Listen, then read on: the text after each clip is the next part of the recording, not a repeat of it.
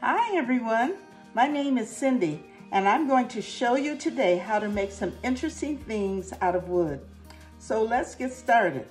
And wait a minute, if a crafter has a clean house, I think there may be something wrong with their computer or their editing device. DIY number 1, a DIY rustic leather handle tray.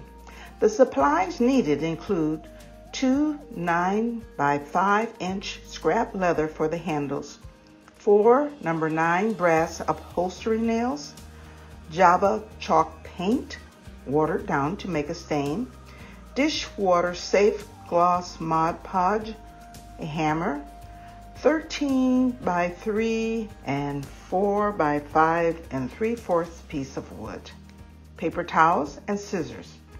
I was inspired by something I saw at Williams Sonoma that was approximately $120. I made mine for approximately $5 or less. Therefore, it is a very easy and cost-effective project. I cut the piece of wood to 13 3/4 inch in length and set it aside.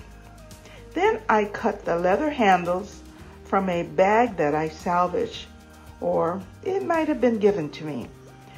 And you can save money by accepting free bags as you attend certain events. You may be able to use the handle or the bag. Take the bags and see what you can do with them. I cut the leather handles with scissors in halves so that they would be 9.5 inches each. And you can cut them a little bit smaller so that they will look like the authentic tray.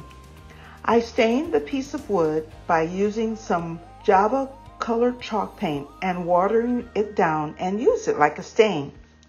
And I just used paper towels to stain it, and the chalk stain needs to dry overnight.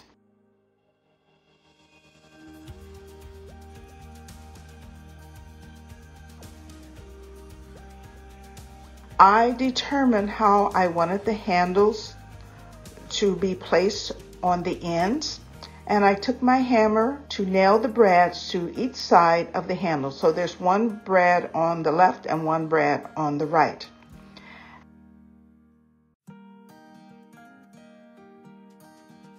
After the fact, I used some dishwater safe Mod Podge to cover the top part so that I can put food on top. However, I probably would put food on a plate.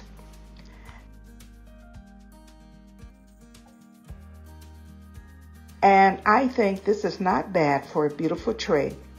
You can use it for tea, coffee, or just put candles on top. It's up to you how to style it, and you need to style it as to what pleases you. So let me know what you think about this. It is not something like a charcuterie board that you would put a lot of things on, but it's very simple, minimalistic, and sort of industrial looking.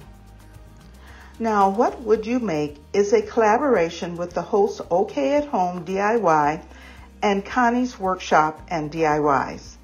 The guest host this month is Decor Easy. Now, these women can create a piece of wood into various shapes that make you wonder, how did they do that? So make sure you subscribe, like, save, and comment. Their channels are listed in the description box below.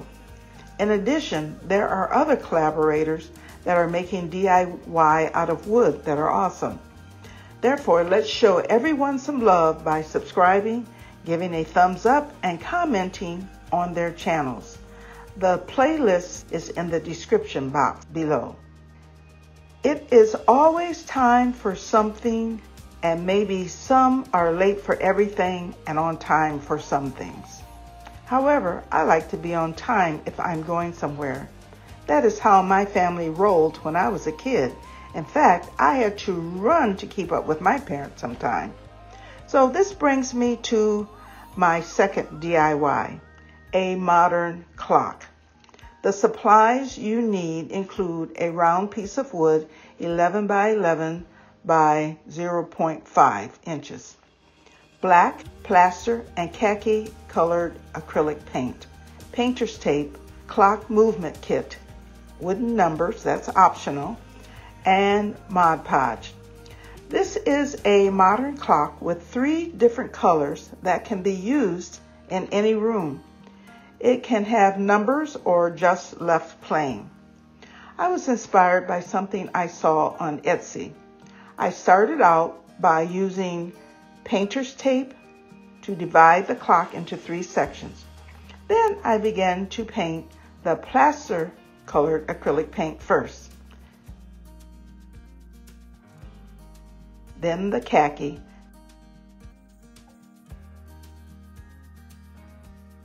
and finally finishing it in black. Now, to paint each of the sections, you need to use painter's tape to measure off where you want the different colors. Mod Podge was used to give the finishing touch. Now, if I had to do it over again, and with this one, you really can sand it down and paint it another color. But I would give the clock a good sanding first.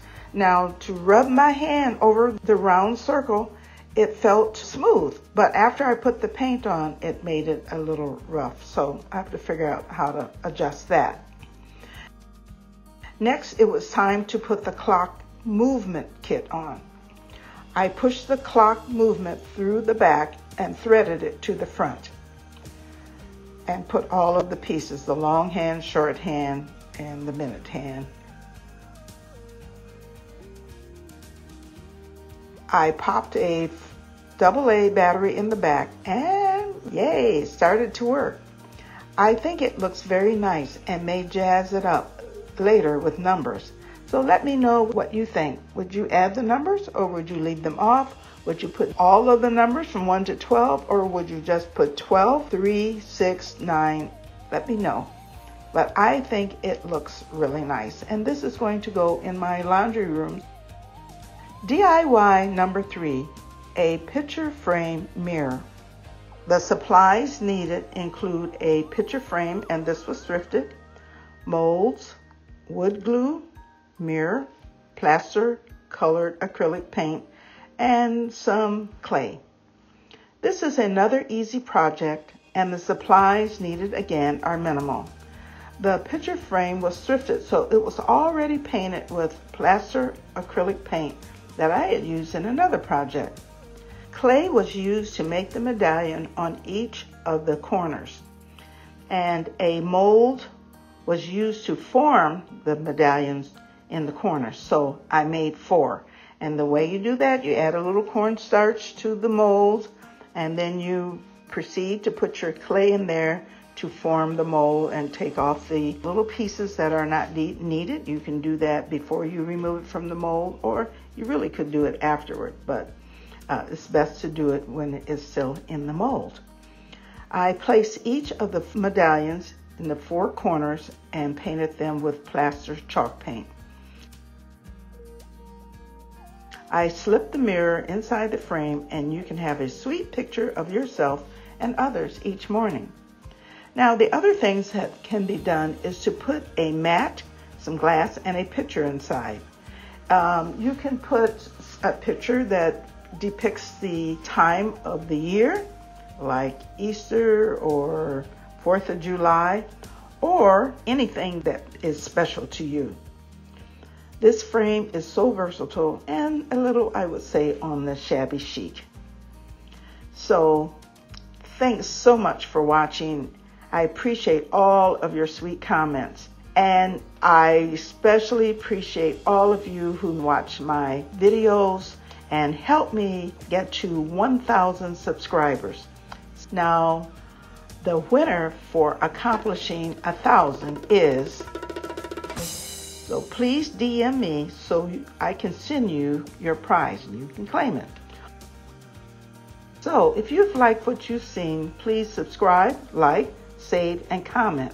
Also, follow me on Instagram, TikTok, Facebook, and remember, we are shaped and fashioned by what we love. This is by Johann Wolfgang von Goethe. I'll see you next time. Bye-bye.